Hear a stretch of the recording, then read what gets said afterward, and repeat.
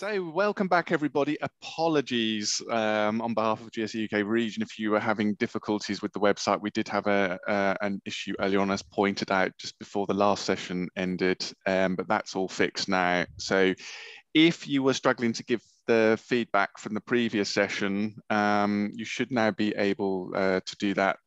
So if you're on the security stream or any of the other streams, that's now available to you. So it gives me pleasure to welcome back, I have to get the name correct, the surname, Christian Karachi. Yes, that's correct. Who is by no means a stranger to the security working group. For those of you that have been joining our working group meetings and the conference from last year and the conference before that, Christian was on our stream giving presentation around digital forensics. So he's back with us today. With some more, I'm sure, scary stories. Definitely. Yes. But for the purpose of feedback, this is session 1AC. And so don't forget to post your feedback at the end of this session. And also don't forget our charity. I'm sure Christian will mention that. What I was trying to say at from the previous session is that you can go on to the conference website under the agenda and click on the link. You'll see the link there for the Virgin Money Giving to donate. And also, if you want, when you give feedback, if you click on the agenda, for example, Christian session, right down the bottom, you'll see the link to give your feedback for his session. So without further ado, Christian, it's over to you. By the way, if you want to pose questions, do so in the chat. Also, you can unmute your line. We've enabled that feature. So Christian's very open to questions throughout. So without further ado, Christian, Mr. Karachi, over to you. Thank you very much, Jamie. Hello, everybody, wherever you are in the world. Welcome to another episode of my digital forensic saga, Hiding Among Bits. I've changed the title again for the third time because I'm feeling that this title is more appropriate with the content that I'm presenting. So we will start with the charity, with this year's charity. So please donate if you want, if you can. So let's get us started. So what is a digital forensic investigation? The best definition that I found around is the gathering and analysis of digital information in an authentic, accurate, and complete form for presentation as evidence in a civil proceedings or a court of law. Now, this digital forensic and electronic discovery process includes information developed from documents, communications like text messages or emails, databases, and proprietary applications or data. Where is it used?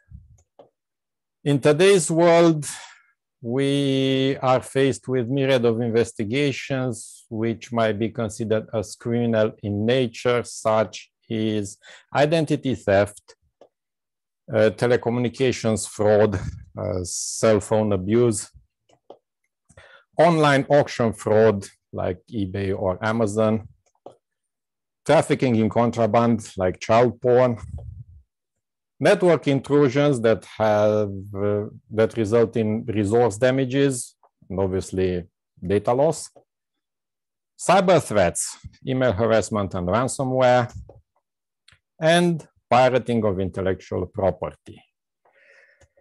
Now, how can you lose your intellectual property, that bit of that very precious data to you? You can lose them through espionage, external hacks, as I said earlier, human negligence.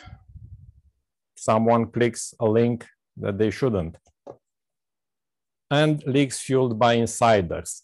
Now, I am pressing very much on this insider thing because, as the SolarWinds hack 2 years ago demonstrated us, there are two very important lessons to learn. First, blockchain is not at all as secure as it should be. And secondly, most of the security people are more or less unaware or unprepared for this type of data loss. And I will show you very shortly why. So when it comes to insider, we do have three types, mainly three types. The inadvertent one, who is an employee, contractor, or business partner who has access to an organization's network, systems, or data. Now, they have little or no security training or awareness, and they cause harm without malicious intent. As I said, they click that link on the email and boom, malware is there. There is the negligent one. This type has cybersecurity training and awareness, but is overconfident. That's, it won't happen to me. Don't worry, nobody's perfect. And they cause harm by making errors or disregarding organizations' policies. And the third type, the most dangerous one, is the malicious type. They can be a whistleblower, or they can be a disgruntled employee, or they can be a job leaver. And they cause harm, intentional harm to the organization. Now, when it comes to leaking this information, there are quite a few methods. But two of my favorite, and not only mine, unfortunately, are this base64 encoding, which is around since more or less first email message has appeared. And as I said, it has been used to encode binary data in email messages where the email server might modify line endings. In terms of when you're writing an email and you press the enter key, the code for that BR return, it's 10. In the old days, some of the interpreters or some of the message readers misinterpreted that as the binaries 1 and 0. And from here, all sort of nasty things develop. Nowadays, it is used in digital certificates or to embed image data directly into the HTML source code or email body. So it is most suitable for small amounts of data, but it is not, and I will show you why. So let's have a little bit of fun. Here we go. Hopefully, yeah, it works. Okie dokie. A bit slow, unfortunately, but this is Windows 10. I cannot say more.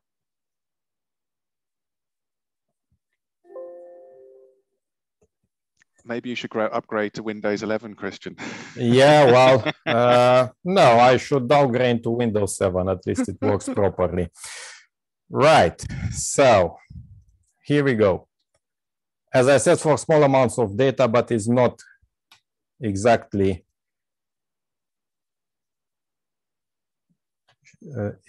accurate. So let's go here and we'll use some dummy data as usual. We will take 2, 4, 6, let's say these 8 pictures. And we will create an archive. Add to photos zip. And that should be, nope. Nope, where is it?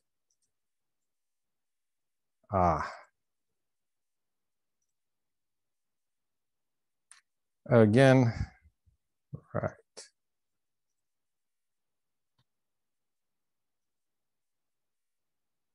Let's try this again.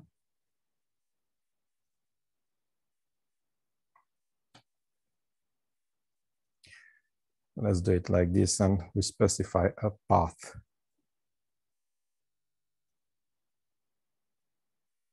We'll go for documents. Open. Zip archive. Okay.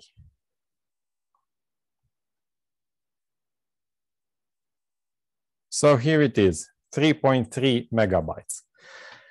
Now this, by all means, is quite thick, if you want. So what we can do with it, let's encode it.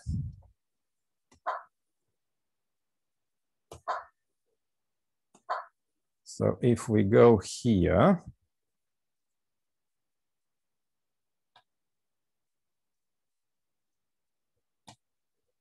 I need to move this because I have JavaScript blockers here, which will not allow this page to do its job.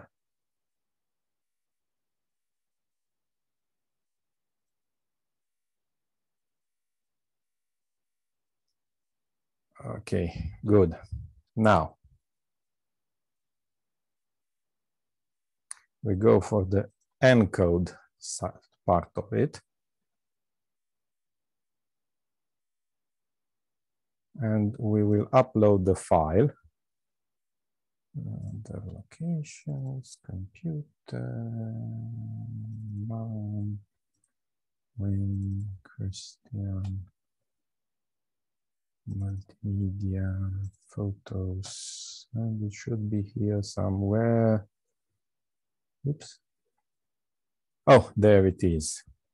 And we open it and we encode it.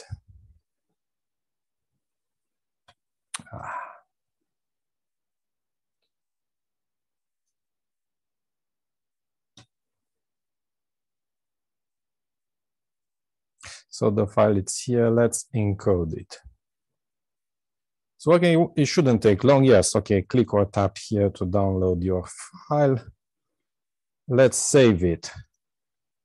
And we will save it again on downloads here, save.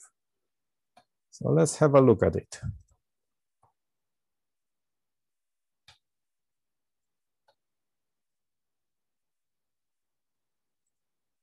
Here it is.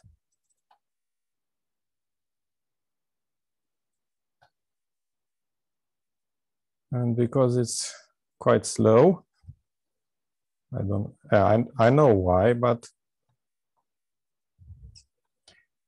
hopefully it will work eventually.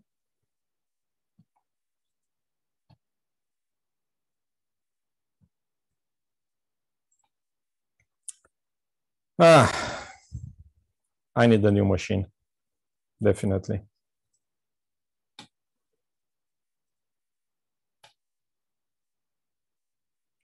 Or a new internet connection, one of them.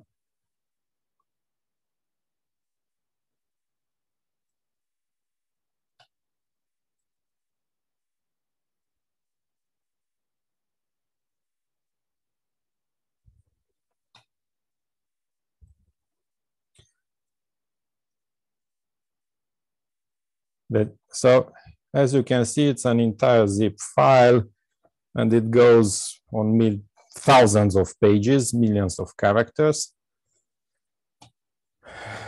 Okay, we will close it now. We'll close this one. Harry, I still hope you want to help me. So what do we do now is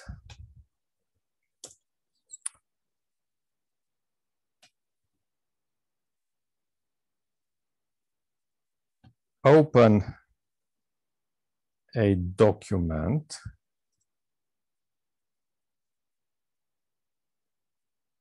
And we will open a PDF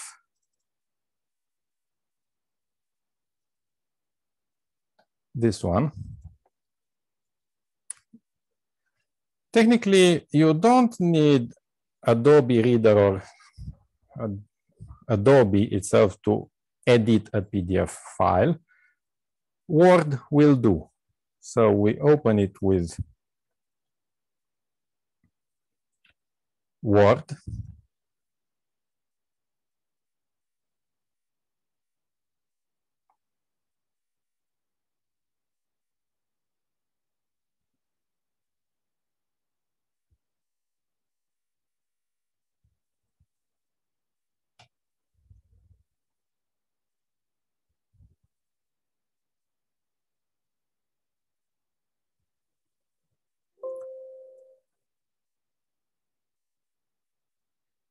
Obviously, it tells you that we'll convert to editable.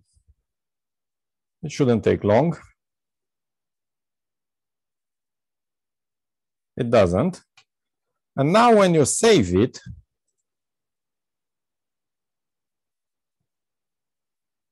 you can save it as a docx, sorry, as a Word document. Okay, so now we save it here. And we play with it just a little bit.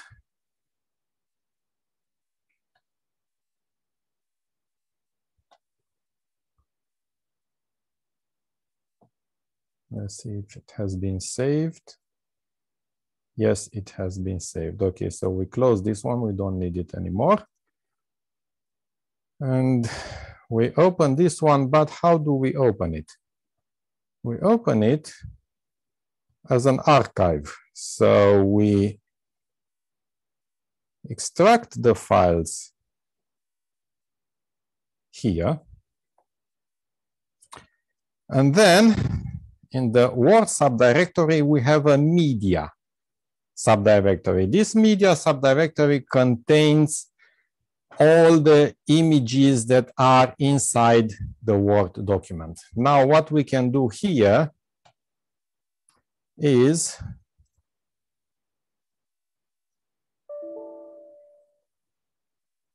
okay, never mind. What we can do here, we can take this one, the zip one, copy, and we stuff it in the media.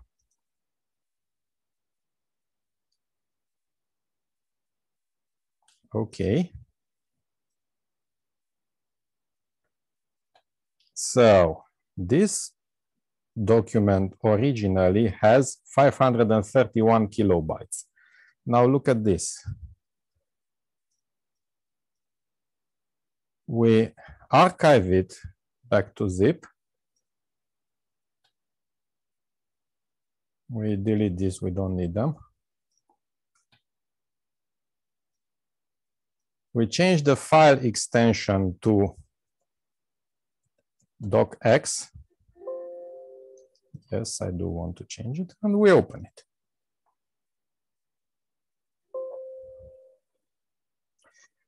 Found unreadable. Do you want to recover? Yes, I do want to recover. Standard message. As you can see, it's the same thing, but this time is 3.8 megabytes. What do we do now? We copy this.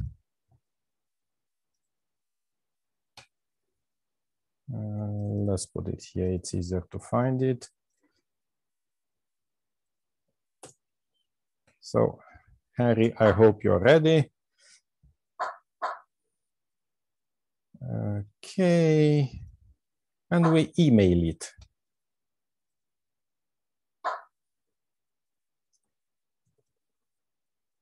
Henry Kuiper, subject, please see attached.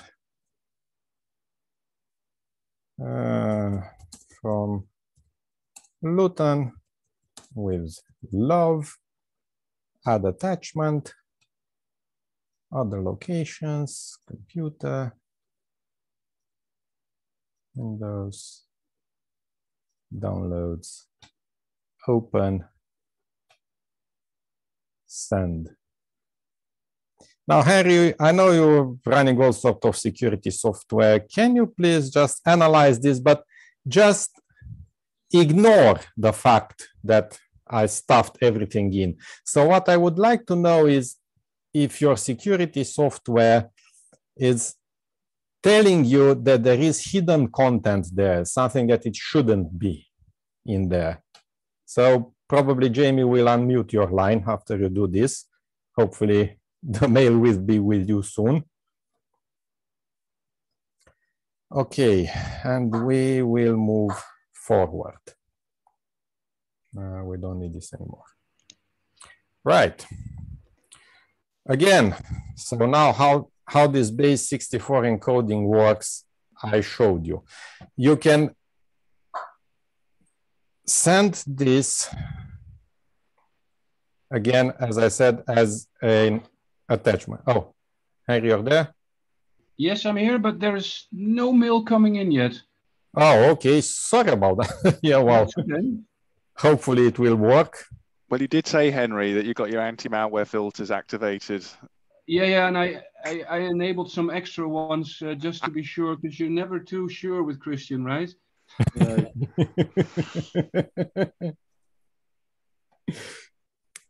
So hopefully we'll be there very soon. And that is the zip archive. Okay. On the same note, I can paste in that base 64.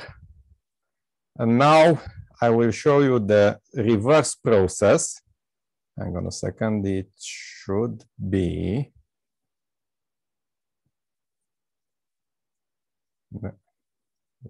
Downloads. Oh, here it is. So the reverse process is like this.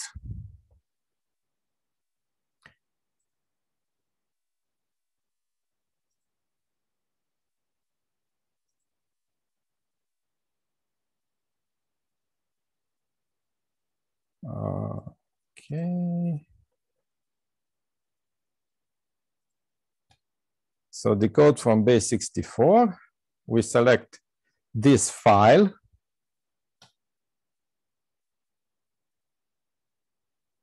And we decode it. Again, it shouldn't take long. Okay, we saved the file. As you can see, it's a decoded zip. And we go here, open with, extract here. And as you can see, all the images there.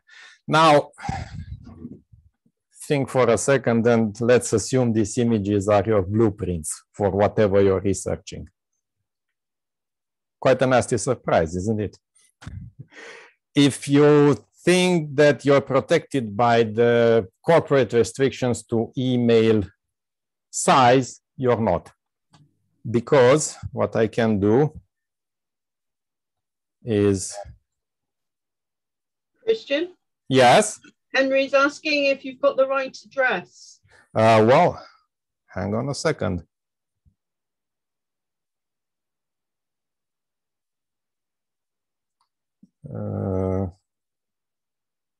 Harry, can you see my screen? Yes, you can. Is this one?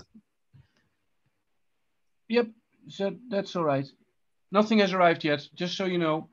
Okay. Wondering maybe you got like this auto reply saying your evil mail is not accepted here, which would be cool for me, not for you. Well, hang on a second. Sent. Let's have a look.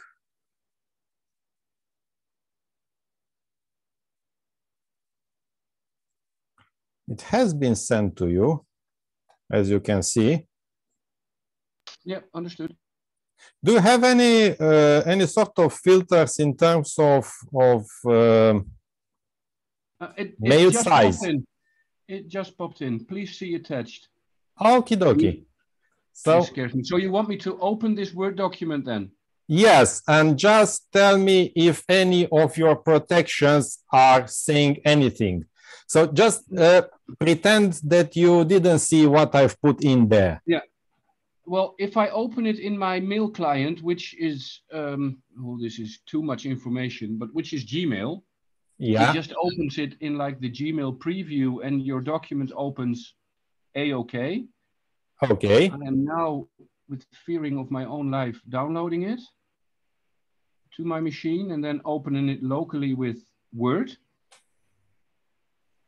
Just for the viewers, don't try this at home. Yeah, exactly. Yeah. And I get a warning that says the OpenXML file document cannot be opened because there are Right. problems with the contents, or the file name might contain invalid characters, for example, // details. The file is corrupt and cannot be opened. Right. Okay. Now Then download. I get the warning, it's unreadable. Do you want to recover? Yes. And then I get a Microsoft question. If you trust the source of this document, Yes, click recover yes. it. So I will press yes here. And then it opens in Word the same way as well. So it opens as an IBM Red file, yeah? A Red book, Yes. sorry. Splendid. Yeah, correct. Now close it, and anywhere you want, right-click on it and say extract here. Let's see if that works. Then I do don't save, right?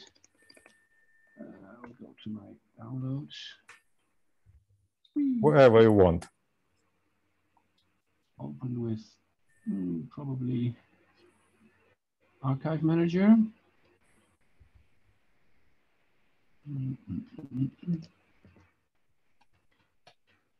I don't have an Archive Manager here, but probably what you want to show is when I open it, extract it, I can get that Exactly. data out again. Yeah. Yeah, Because exactly. it's nearly 4 megabytes here indeed. So it does have your, it still has your, I would say, payload in it. Yeah, exactly. I hope there are decent pictures and it won't get me into trouble having this on my computer. No, there are some pictures that I use on my presentations, so don't worry. Everything is free, open source. Nothing nasty there.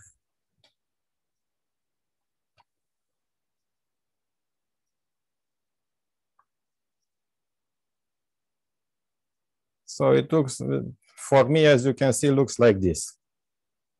Extract here, but I don't know what you're using there. So if you go into the Word subdirectory after you extracted it, and in media,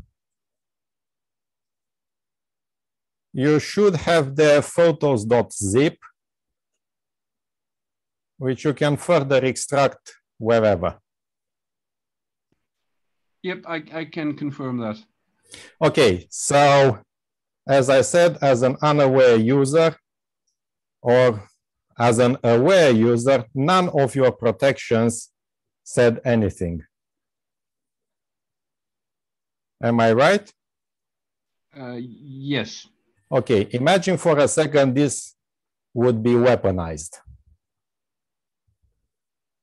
with some sort of malware or ransomware specifically designed for your organization. So not the thing that's on the internet and your antivirus or DLP or IDS IPS solution can detect. Something specially crafted for you.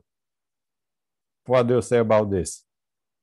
Are you scared? Well, I think outside of this session, I would like to for you to send me some real evil content, because I do hope that like virus scanners and the malware stuff that runs on my trusty Mac OS will then pick up on the content, because now it's benign content. It is something I'm very curious to see happening. Okay. So let me try that myself. You have my participation on this. Hopefully I won't destroy anything on your machine. So I don't know. This is what I wanted to demonstrate to you. So let's go back a little bit to the base64 encoding. And as I said, if you think that you're protected by the corporate limits on email size, you are not. And I will show you very quickly why. Come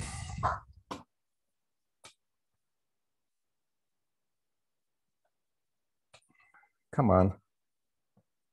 Let's open this again.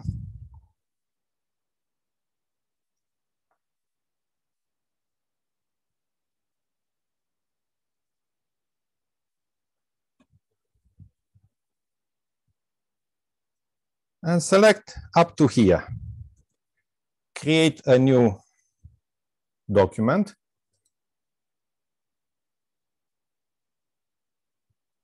Paste it and save it.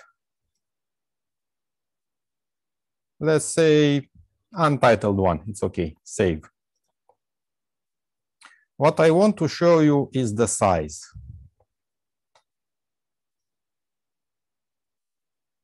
Oh, come on. Where about are you hidden again? Still working. Okay.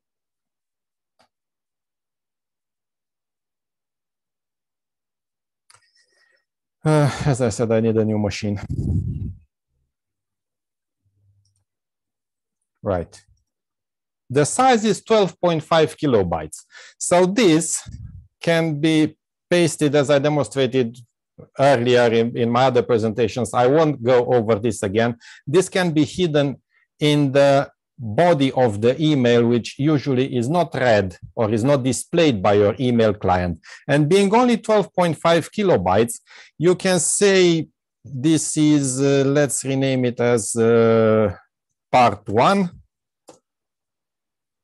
So all this content,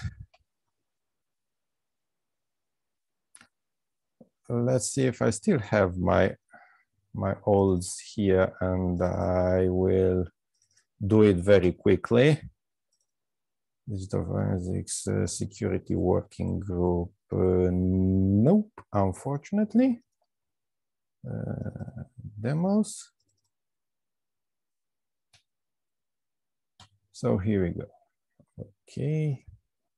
Base 64. Yes, right. Okay. So what happens here? Let's edit this. Open. So display it.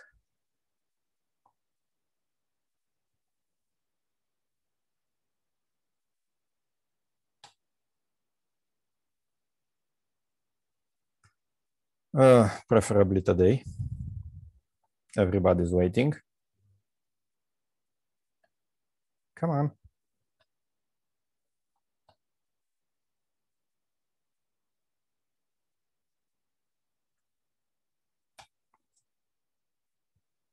It's 110 kilobytes because it does have some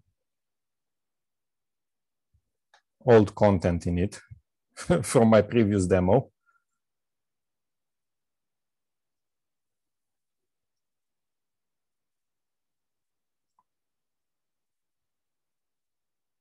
Let's see with the text editor. Maybe it's faster. No, it is not.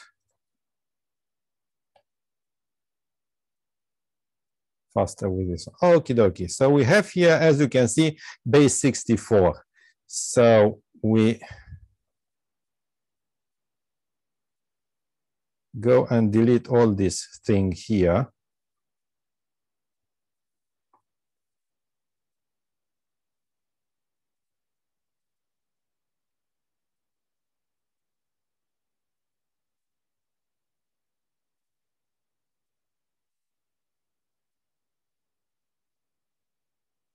Oops, too much.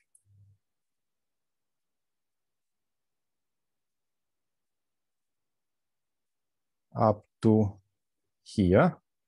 We delete everything and we say here part 1. And then we go back to, where about are you here? We take all this in, copy, and we go here and paste it. Oops.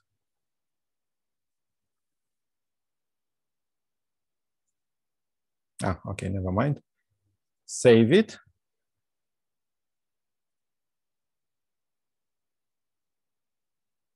As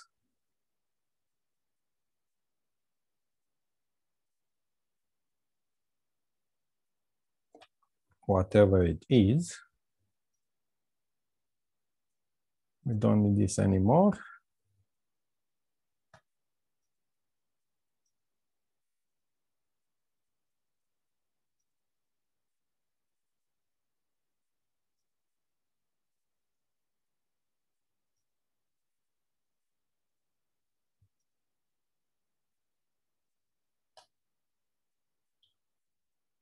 4 squared.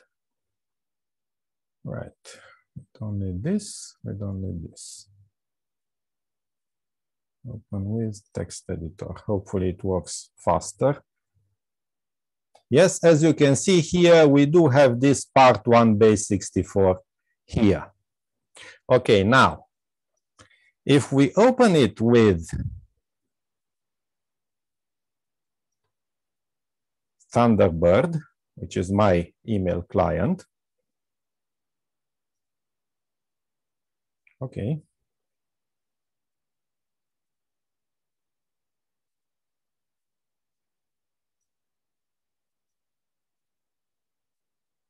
I don't know what this Optimus GIF, whatever. Hang on a second. More. View source.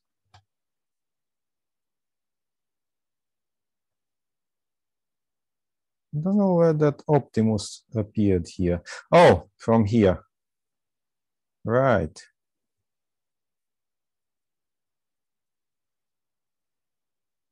Oh, my bad. Let's redo this. This was some content I played with.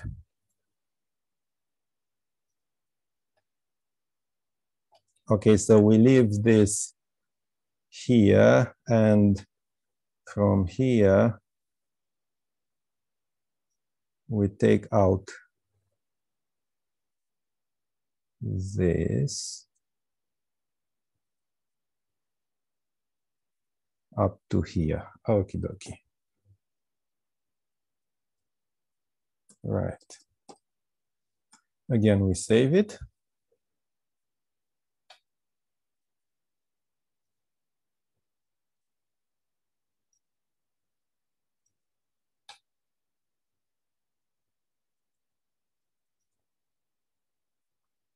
And we open it with Thunderbird.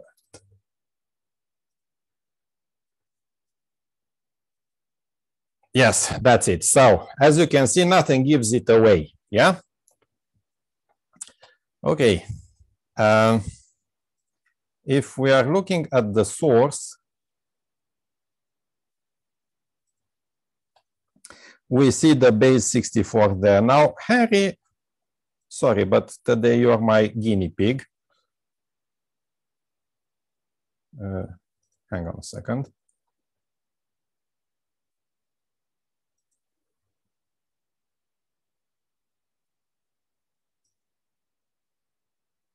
Let's modify this.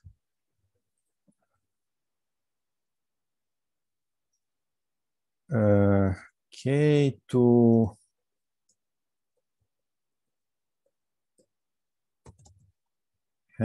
oops. Henry, I can't remember.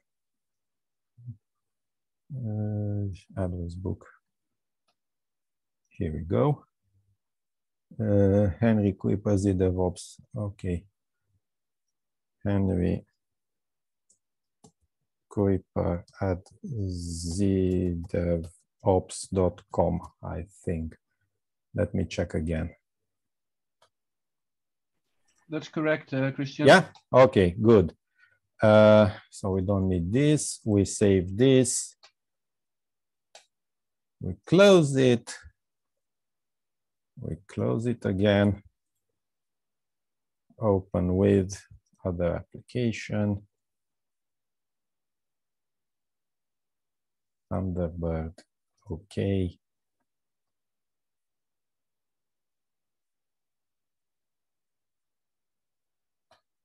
Henry Kuiper.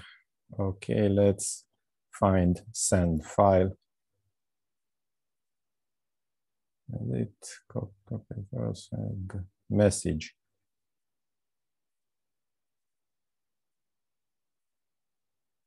Forward. Let's forward it to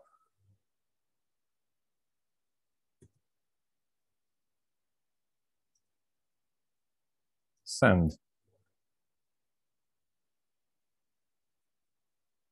Can you please tell me now if you see any nasties inside there? No, opens as a regular file.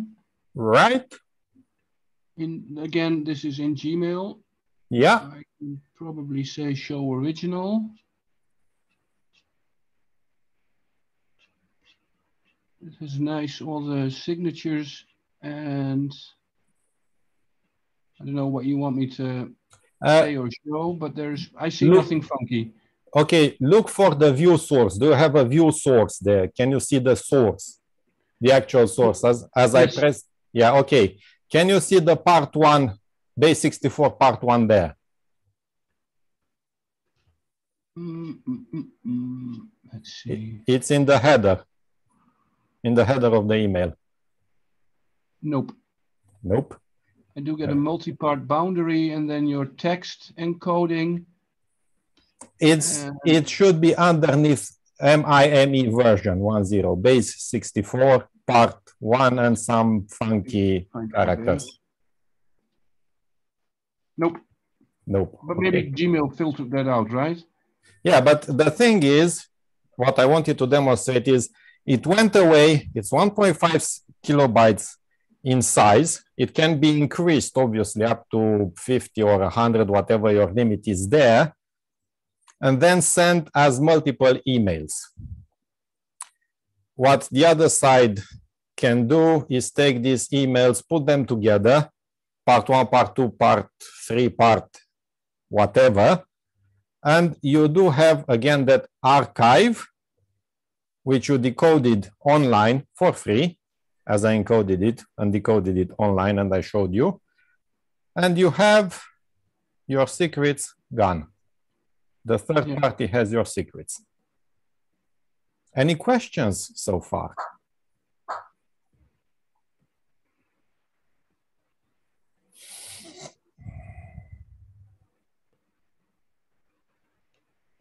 Nothing from this side, Christian.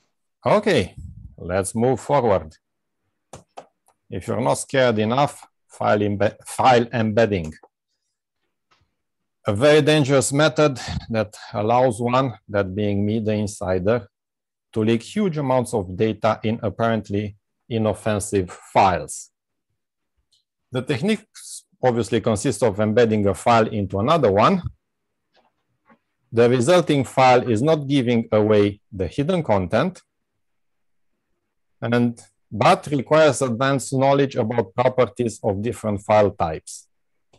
So, as I demonstrated earlier, Harry received an apparently inoffensive file with hidden content with a zip archive inside, and nothing popped up to say there is something fishy inside there. Right, let's try something different now. So, file embedding.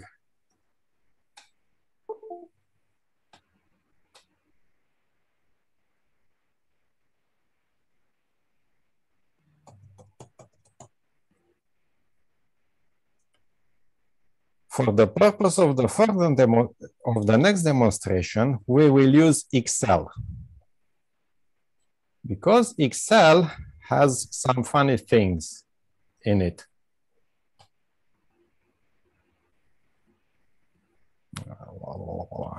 I hope IBM doesn't mind that I used one of their red books for this demonstration.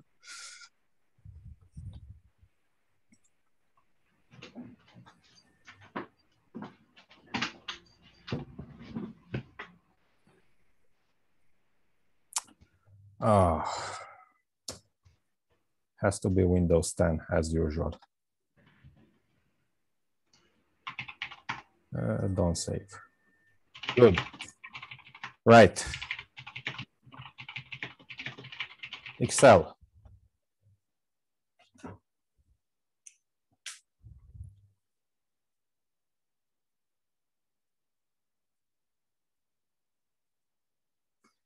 We open a blank workbook and we add, let's say, 2 more sheets, okay? Now, sheet 2 will insert an image.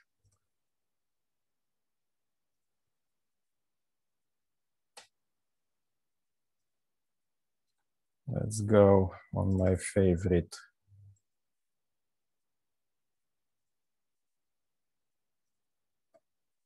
Let's insert the first one.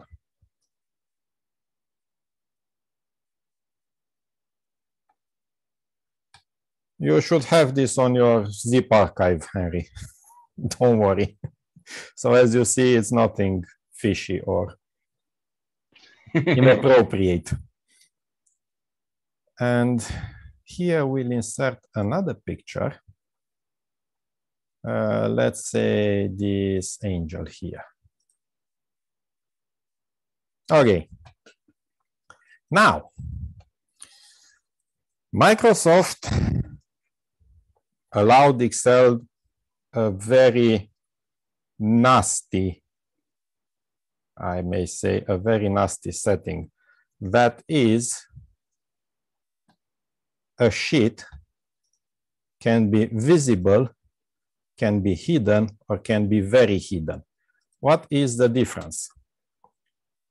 The difference is that if we hide the third sheet as well, if we try to unhide, we cannot unhide sheet 2 normally.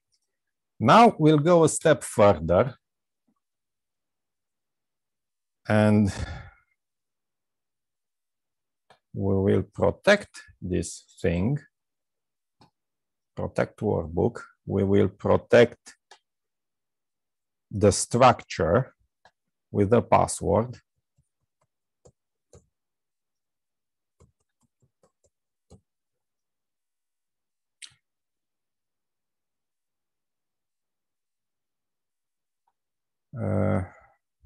At some point.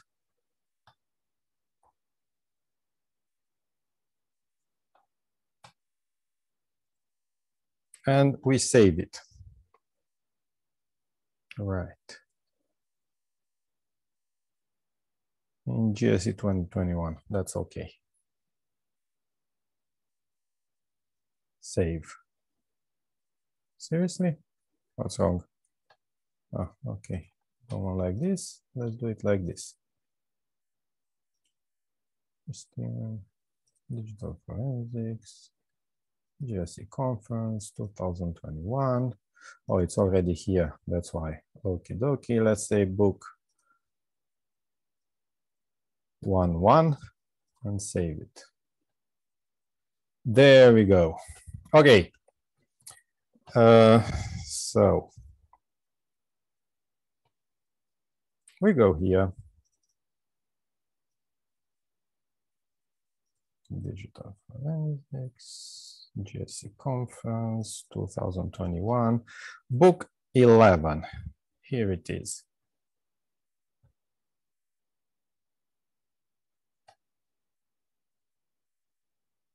As you can see, now being protected, you can't do anything, unhide or anything. So you cannot unhide it. Okay, what are your options? How do you know there is something nasty in it? Well, it does have some sort of size. Okay, let's delete everything from here. We don't need these two. Yes. The workaround is very easy if you want. 7-zip. Oh, by the way, if you don't have 7-zip, what you can do is change the extension to zip, and then you will be able to extract it. Extract all. As you can see, you don't need. Okay, we extract them here.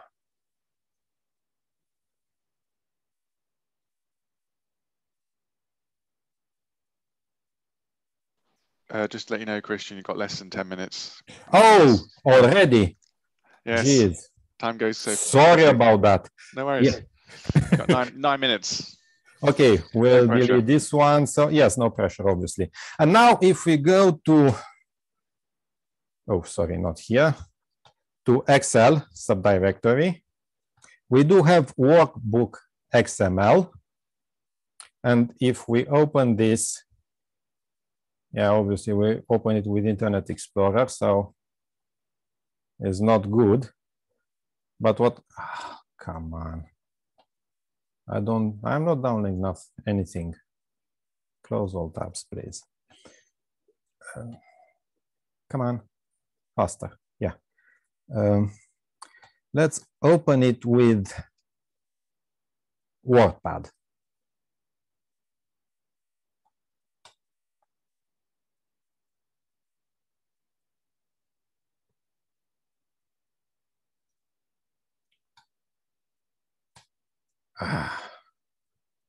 No, I don't want to browse anything. Just leave me alone, please. That's why I love Windows. Not. Right. So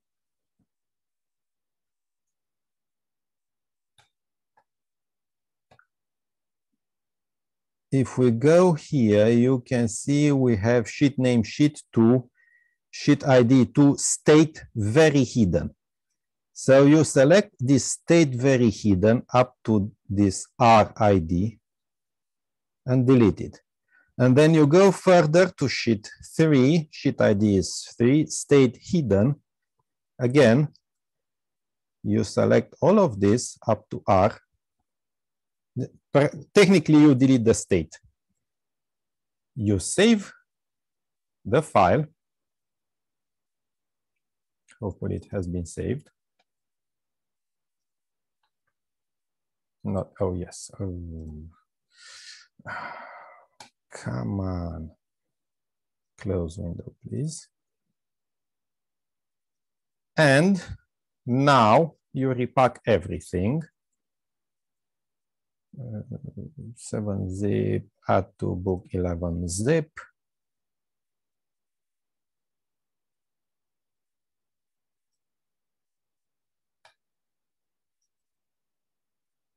Here it is. We delete this, we don't need them. Yes.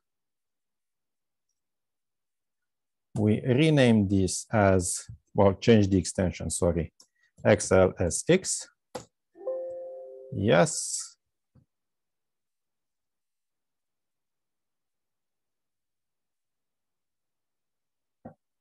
And there it is. Sheet 2 with the image, sheet 3 with the image. As you remember, this was password protected, useless. Do you have any questions?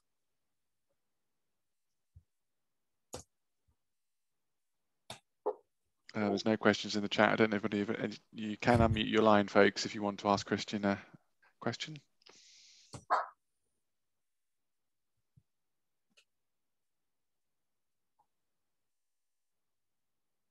Looks like everybody's scared. Yes. Well, it's pretty scary. That's all, folks. It's not the end yet, because we have the session's feedback. And if Jamie agrees, I can still wait a few minutes for you to ask your questions if you have them. Yep. Any questions?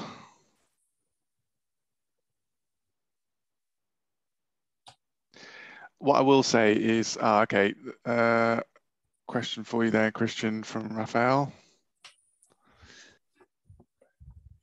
Can you, so he says basically, if a file is embedded in a document, does it automatically get executed when the document is opened?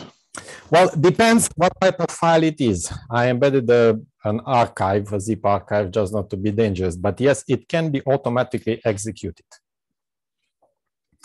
You can embed all sorts of nasties there, and using link and the hyperlink connectivity of Word, you can do mostly whatever you want to. So yes, I can weaponize a file, send it to you, and you'll have no idea. as I demonstrated already. Anything else? Any other questions? I think it's safe to say, Mrs. Parsons, that we'll be checking all email going forward that comes from Christian.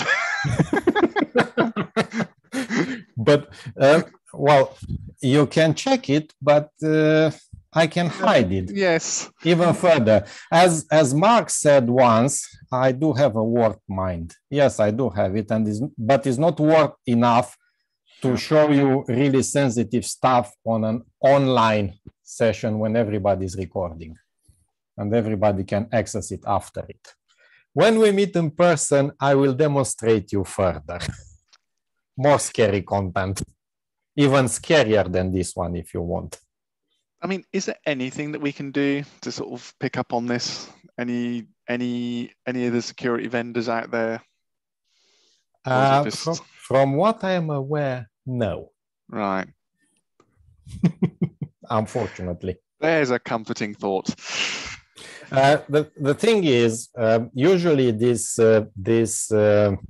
attacks and this malware and this ransomware goes with code downloaded from the internet or used by some other hackers in old attacks or in different attacks.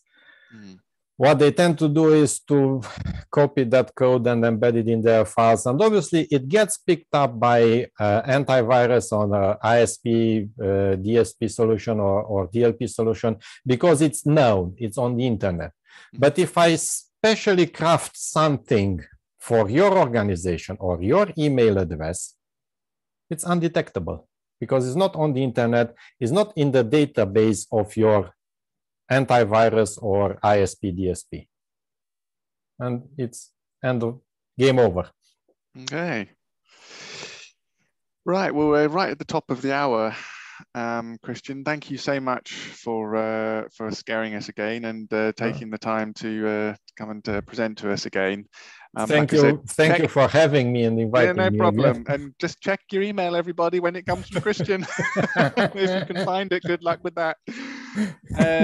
Right, so yeah, this is session 1AC for the purpose of feedback. Don't forget, feedback equals CPE points and prizes potentially for you. So do take the time to do that. Now the website is back up again. Yes, I would like a really honest feedback. Yes, absolutely. Yeah.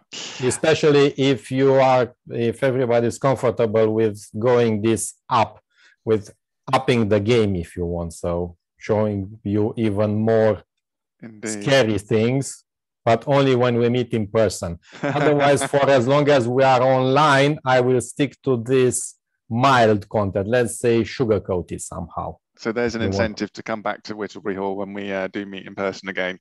Yeah. So we are going back to Whittlebury. We're not going to Wales. Well, yeah, I think it's going to be Whittlebury. Yeah, that's certainly the consensus at the moment. But anything can change. Yes, exactly. Yeah. Hopefully, we'll have an in-person meeting next year. Yes, indeed. Right, so that's the end of Christian's session. At 1 o'clock, as the time is now, we've got the Lunch and Learn, which is with Micro Focus, and this is the Do You Really Understand Mainframe Modernization? So if you want to grab your lunch and join that. For the security stream, we will be back at 2 o'clock with Mark Nelson. He's going to be talking us through what's new in RACF, because of course we've got ZOS 2.5 now. That means a new release of RACF, so hopefully you can join us for that. And yeah, enjoy your lunch, and we'll see you later on in the day. Thank you. Thanks once again, Christian. Okay, thank you. See you later. Bye. Thanks. Bye.